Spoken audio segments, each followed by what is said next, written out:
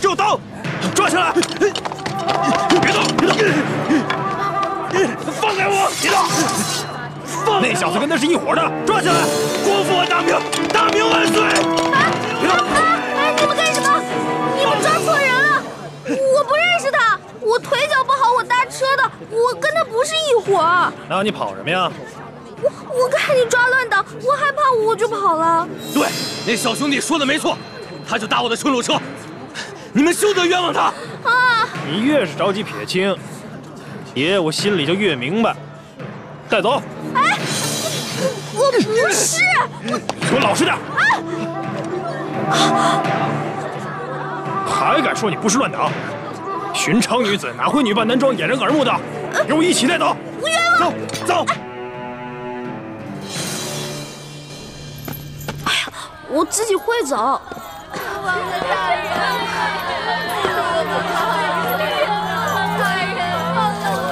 官爷，我是冤枉的，放我出去吧！冤枉啊！大人，这就好，放我们出去啊！放了我们吧，冤枉啊！哎，我说你们抓错人了嘛！啊，你们真的抓错人了，我不是什么乱党。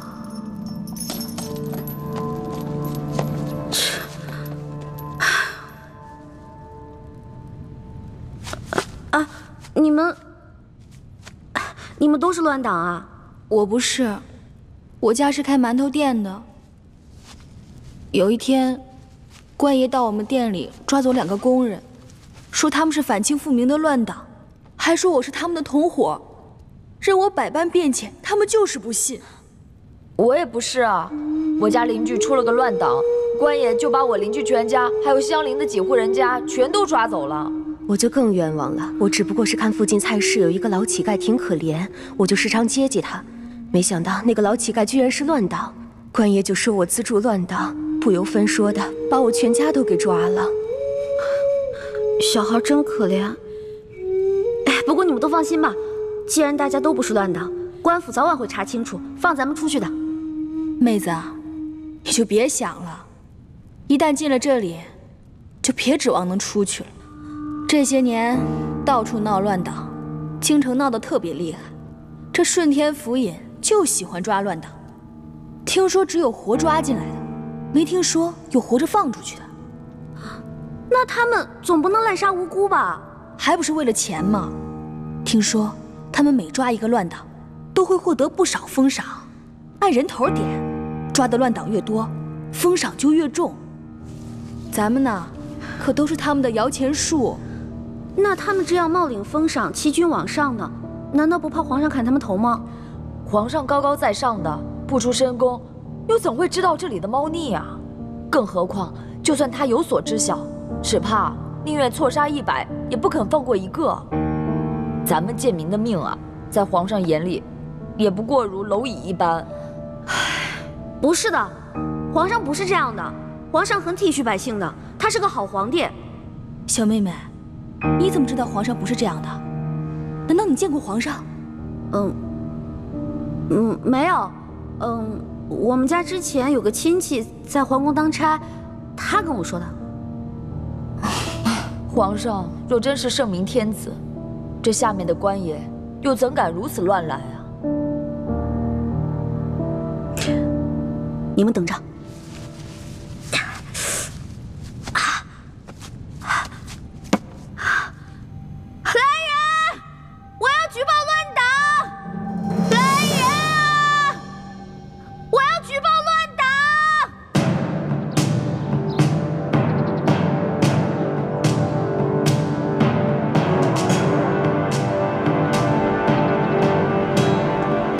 你说我们抓错了人，你不是乱党，是皇上身边的笔墨侍书李易欢。没错，大人，我是为了见大人，所以才骗狱卒说什么我要举报乱党，但根本没什么乱党，我也不是乱党，我是宫里的女官。臭丫头，你当本官是3岁小儿吗？这宫中哪来的笔墨侍书的女官职位？我本来是宫里的答应，笔墨诗书一职是皇上特意为我设置的。皇上特意为你设置了职位。这么说，你很受皇上的宠爱了？那为何皇上不直接封你做娘娘，而先封你做答应，再封你做女官呢？依大清的律例，这宫中的女官是不可能独自出京的，而你却为何会女扮男装，坐着乱党的牛车进京？那车夫本官已经审问明白了，他此次进京的目的，就是为了纠结一帮同党，行刺朝中的要员。不是，误会了。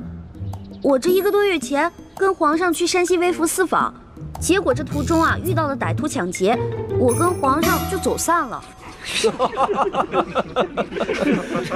你们听听，难怪这臭丫头敢加入乱党，原来是一个无知无畏的疯丫头。皇上怎么可能去山西微服私访？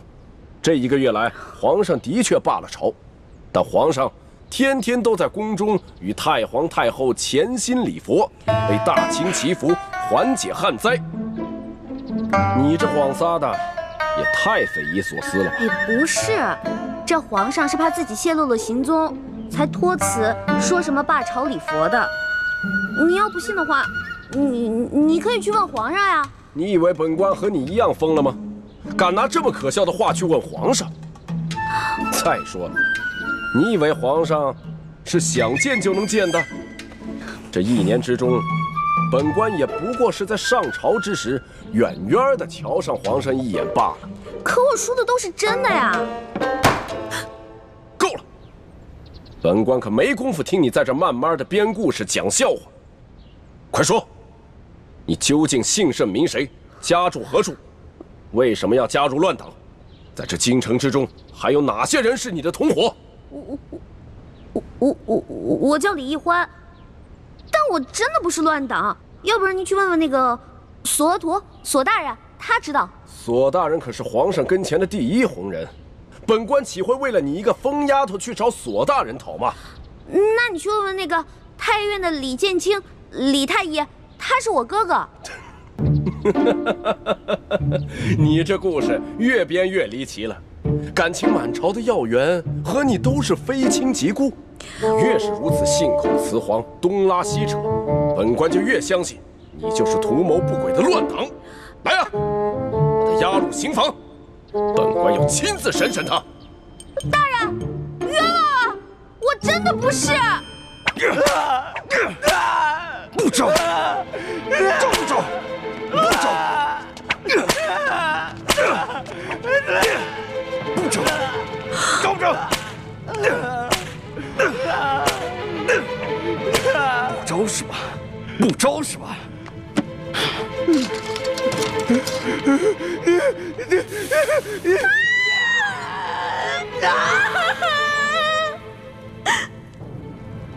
臭丫头，你现在是继续给本官讲故事呢，还是老老实实的把你的那些同伙都给供出来？我投降，我供。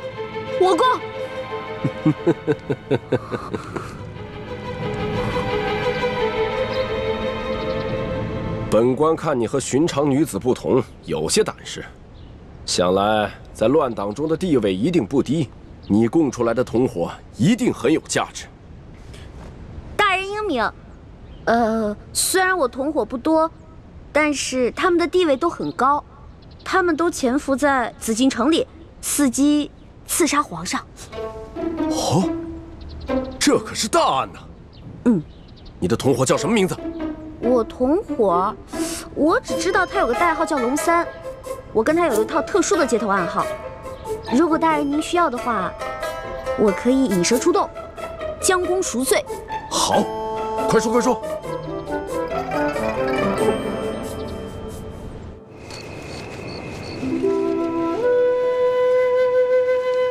来，快点儿把这都点着，点着了以后都放上去。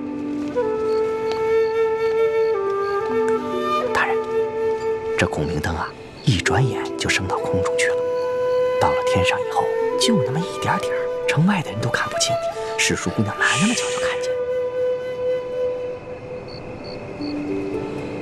皇上让你放你就放吧，啊！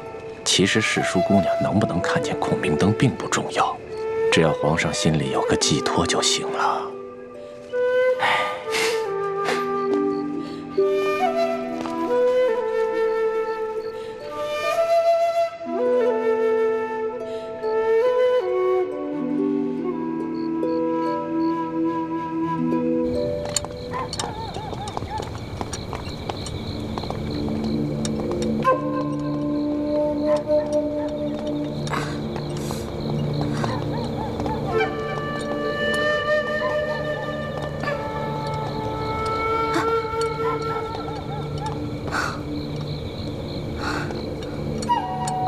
这放孔明灯，真的是你和龙三的接头信号？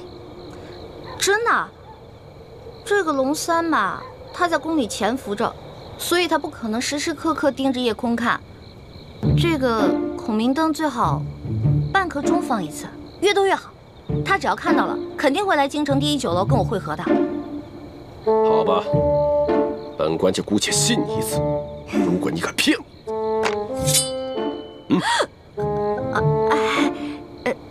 大人，咱有话好好说，能别这样吗？我长得这么如花似玉的，我怎么敢骗你呢？我还不想让大人砍我脑袋呢，是吧？放。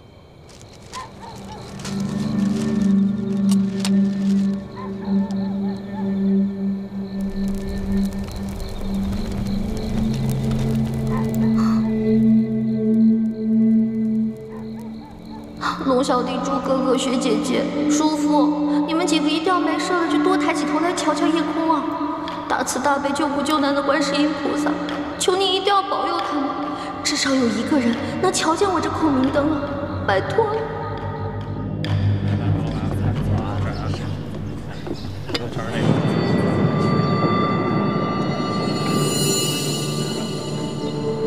大人，我要的烤鸭怎么还没上啊？正在做，你别急。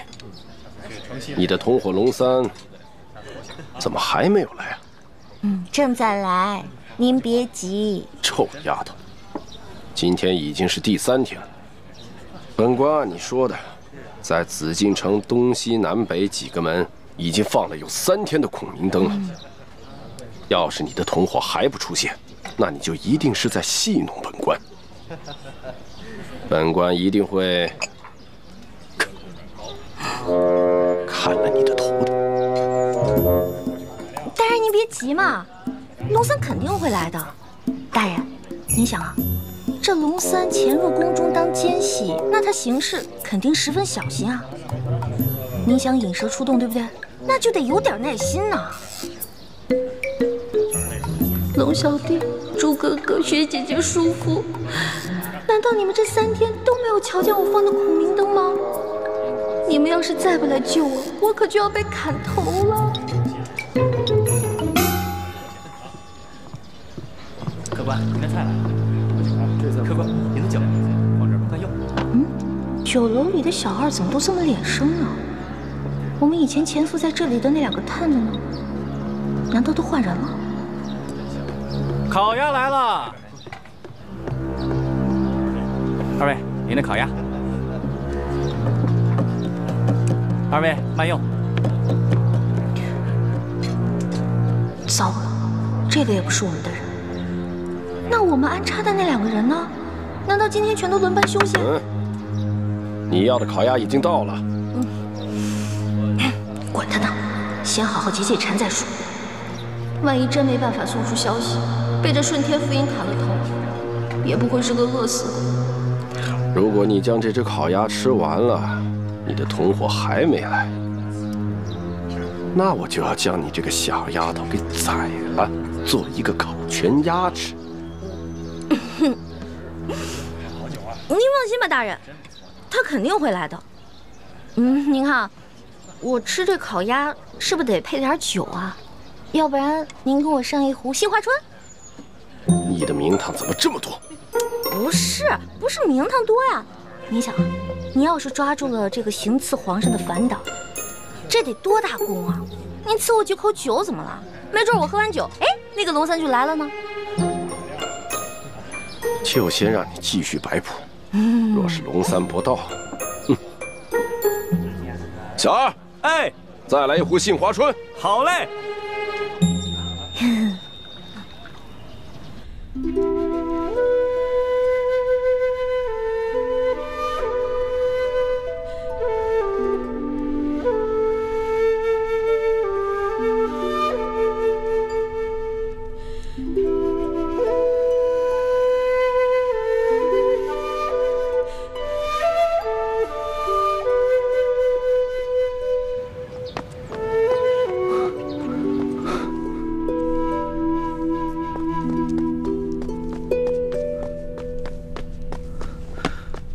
微臣参见皇上，快免礼。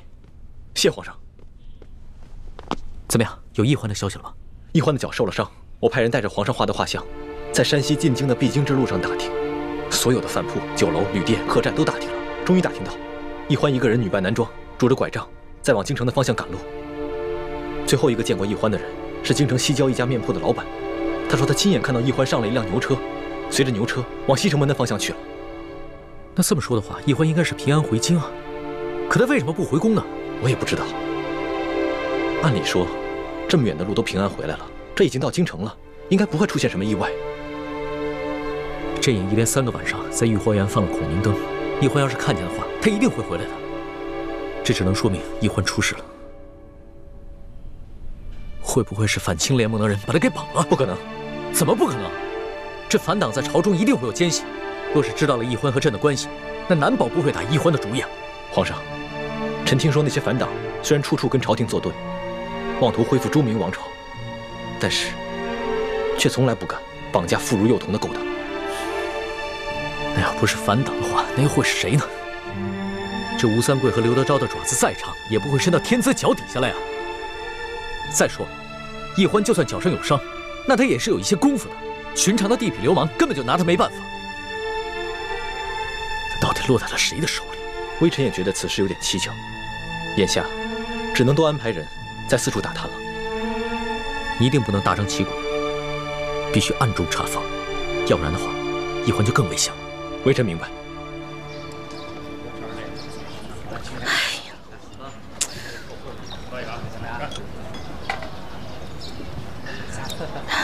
丫头，你一只鸭子都快吃完了，人呢？您别急啊，这不还有一个鸭头没吃完吗？您放心吧，在鸭头吃完之前，他肯定会来的。可是这只鸭子你吃了2个时辰都没吃完，这分明是在拖延时间。冤枉啊！我只是刚才吃的太饱太撑了嘛。大人，您放心吧，我这个同伙啊，他没准现在因为宫里有什么事绊住了呢，现在正想机会溜出来呢，对不对？反正您放心吧，他肯定会来，已经等了2个时辰了，那也不怕再等会儿吧，是吧？好，本官就最后再信你一次，要是到了天黑，龙三还不到，本官可就没有耐心了。会来的，会来的，一定会来的。龙小弟、朱哥哥，我已经黔驴技穷了，你们要是再不出现，我可就真完了。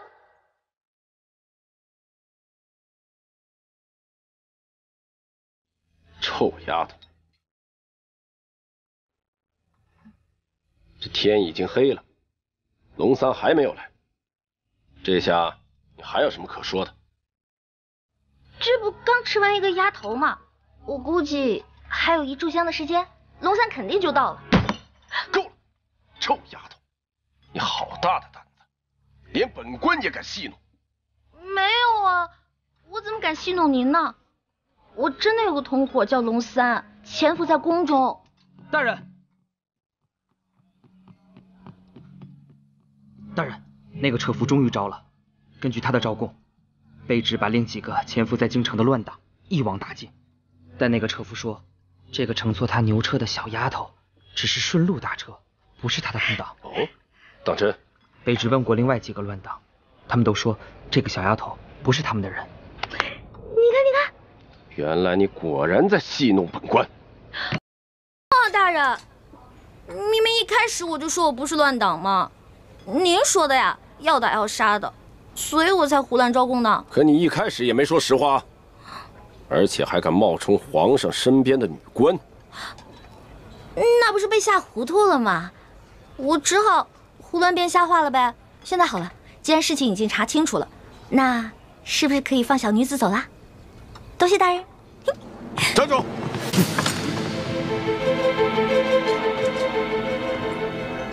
如果你没有戏弄本官，本官或许还可以放了你。可现在嘛，就算你不是乱党，多半也是江湖骗子。来人，给我带走！明日连同那批乱党一起问斩。冤枉了！哎，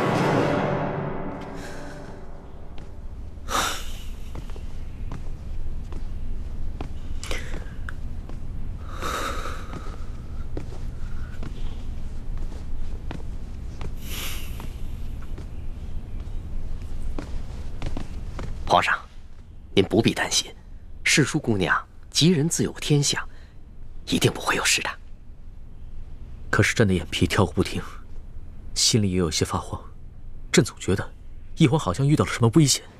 皇上，您这是关心则乱了。皇上，微臣参见皇上。起来吧。怎么样，有消息了吗？京城中有好多人都拾到了孔明灯，上面写着龙三出会地点。臣马上带着一欢的画像去第一酒楼打探，终于打听到了陈妹的消息。原来她被顺天府尹甘国泰误当反党给抓了，现在已经押往刑场要问斩了。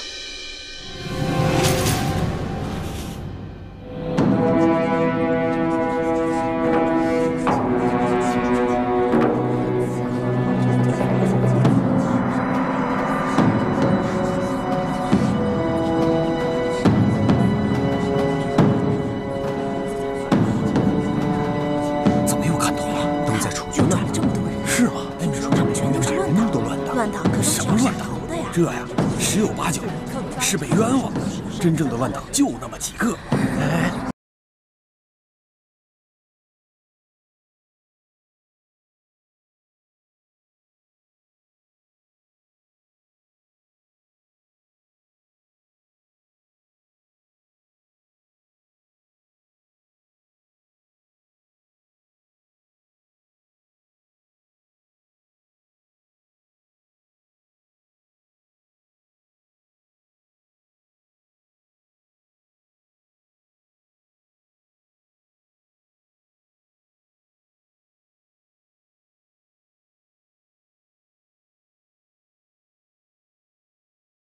还想耍什么把戏？大人，我真的没耍把戏，我之前真的没骗您。其实我说的那个同党根本不是我的同党，他是我的结拜兄弟龙三。我们俩结拜的时候说好了，虽然不能同年同月同日生，但愿同年同月同日死。可我这都要死了，他连最后一程都不来送我。龙三，我为你受了那么多的苦，我救了你那么多次命，你一次回报都没有。结果我这回京了，还糊里糊涂的把命给弄丢了。而你呢，就知道躲在宫殿里吃香的喝辣的，都不来找我，不来看我。龙三，我诅咒你，以后喝水塞牙，走路摔跤，除非你还清你欠我的所有利息为止。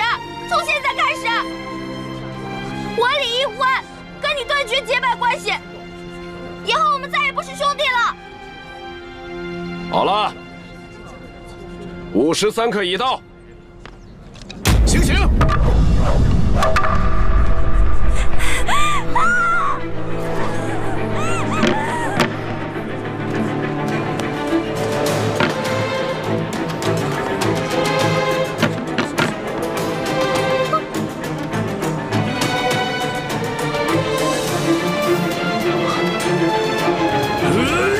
刀下留人！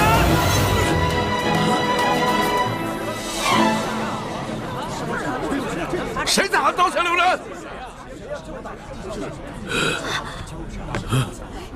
龙小弟，老大，真的是你吗？我没在做梦吧？我早就来了。你早就来了。大人，我说的同党就是他。真有同党？没错，这个同党就在你面前，快抓住他！来啊，把这几个闹法场的给我绑了！大胆！我看你们谁敢动手！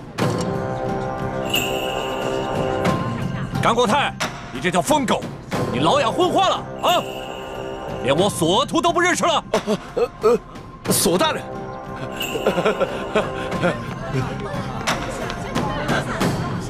索大人，您怎么来了？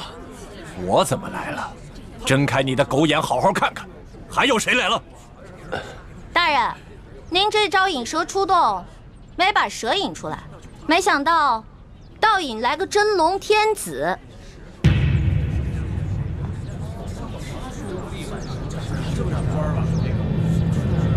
跪下！皇上！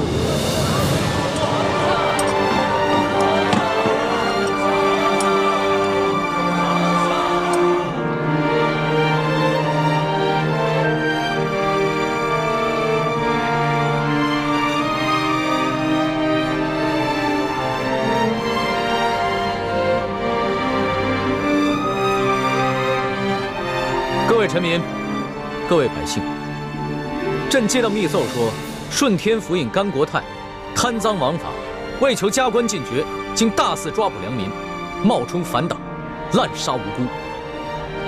朕现在就下旨，对所有在押的乱党全部重新审理，无罪者当场释放，对过往同类案件也全部重新审查，如系冤案，全部平反，并由朝廷进行抚恤。皇上圣明！皇上圣明！皇上圣明！皇上圣明！今天虽然救下欢梅，还有其他几个联盟的兄弟，却又让康熙收获了民心。顺天府尹甘国泰贪赃枉法，草菅人命，证据俱在。来人啊，摘取他的顶戴花翎，移交刑部审理。这皇上饶命啊！微臣知道错了，皇上饶命啊！走，微臣知道错了，皇上饶命啊！欢梅，哥，让朕来。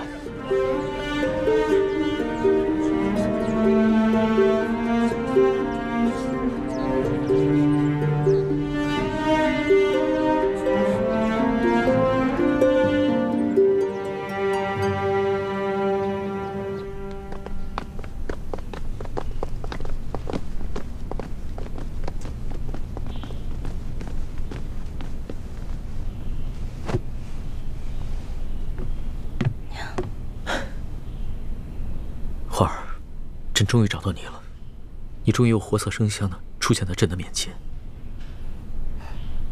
皇上，你刚才那么任性张扬的把奴婢抱进来，这要让太皇太后看到了，又该说奴婢魅惑皇上，坏了宫里的规矩了。朕顾不了那么多了，你放心，有朕在，谁都伤害不了你。我问你，你那么早到刑场了，为什么那么迟才露面啊？朕既然去了刑场，那当然不能只救你一个人了。朕还要体察一下民情，去看看这个顺天府尹甘国泰到底做了一些什么。但是朕在暗中布置了众多的大内高手，会保护好你和四九的性命。对了，你居然在刑场上公然诅咒朕，还说要跟朕断绝结拜关系。那还不是你啊！谁让你不敢来救我的？我连着放了3晚的孔明灯，你都没看见吗？朕也连着放了3晚的孔明灯啊，差点就这么错过了。其实我嘴上骂你，说要跟你断绝关系，那也是为了你好啊。因为我怕我真死了，你就会应了那句同生共死的誓言了。朕知道，你一向是刀子嘴豆腐心的，就是这个甘国泰太可恶了。你好不容易从刘德昭的手上逃脱，又被这些贪官污吏给抓起来。你放心，朕一定会一个一个的办了他，替你出了这口气。你不光要替我一个人出气，我只希望你可以记得在微服私访的时候你对我的承诺，整顿吏治，让全天下的老百姓过上好日子。你放心吧，朕不会忘记的。但是朕现在不想谈国事，你等着。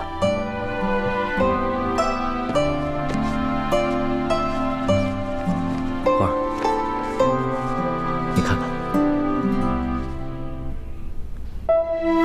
是我。真的华宫怎么样？也就比我高那么一点点吧。朕还以为从此以后只能在画上见到你了。我也以为我永远都见不到你了，龙小弟。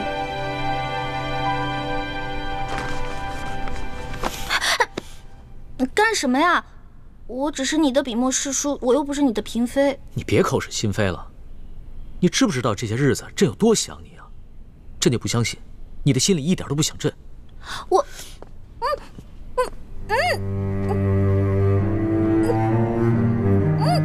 放开我！怎么了？咱们俩又不是没亲过。在山西你重伤的那段时间，都是朕帮你清理伤口的，而且还口对口的为你渡药。别再说了。微臣参见皇上。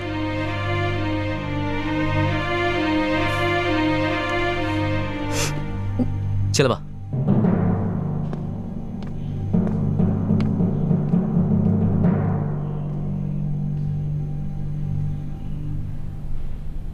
皇上，易欢脚受了伤，还是容臣先为他治伤吧。行，你先给他看看脚伤吧。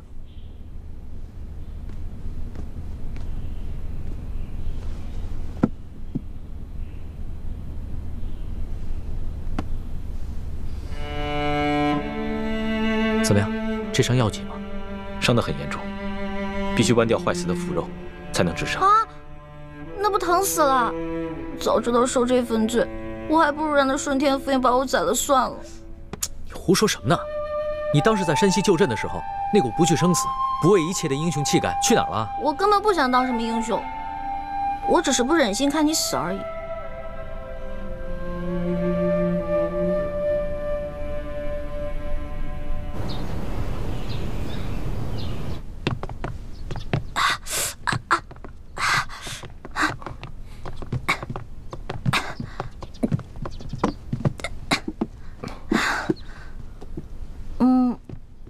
行了，我这没什么事儿了，你们先下去吧。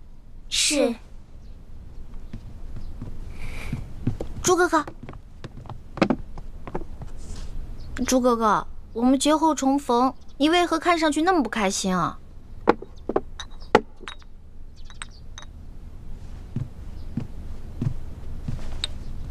小平内服，大平外敷。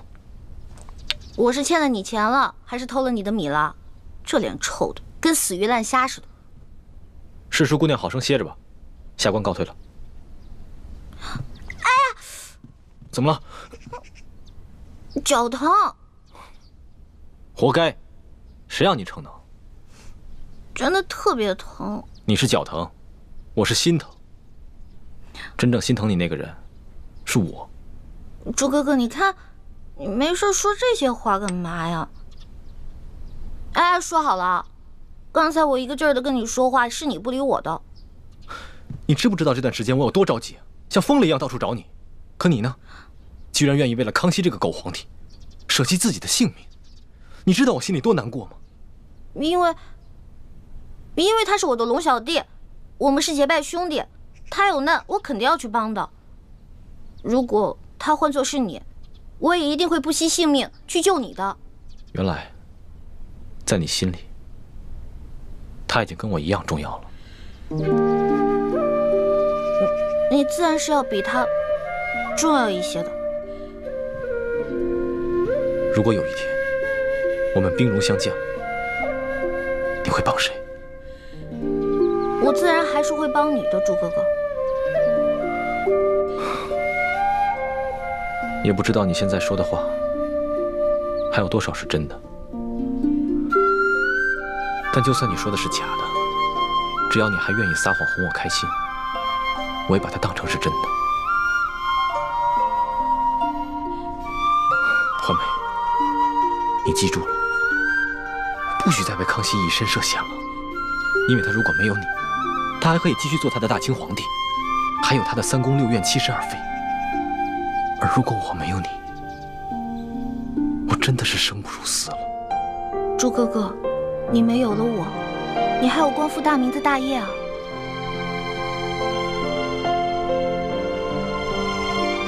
光复大明是我此生最大的责任，可你却是我的命。